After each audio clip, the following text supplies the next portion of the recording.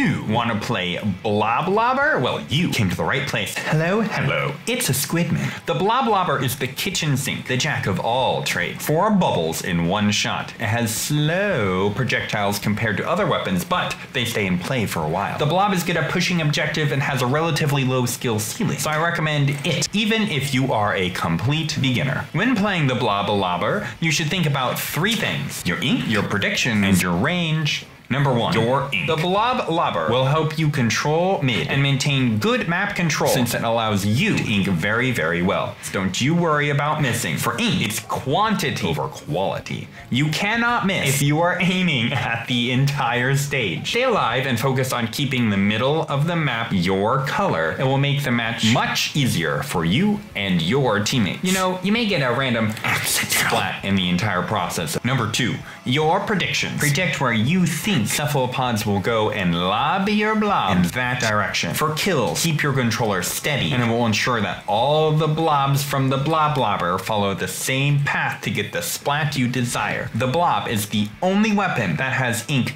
bouncing off of walls and the floor, so you can show off your math skills or your luck to hit people behind corners. During the times you're aiming skyward, think of it more like throwing bombs when you aim. If someone rushes you and you're playing the Bloblobber, I recommend jumping back and aiming downward for an immediate bounce to help you get the desired splat.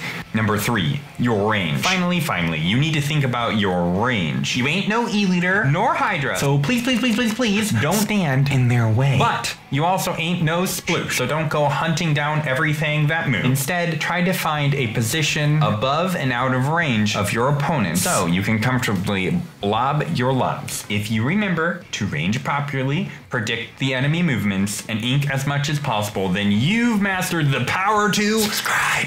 I mean, you've mastered the power of the Bloblobber.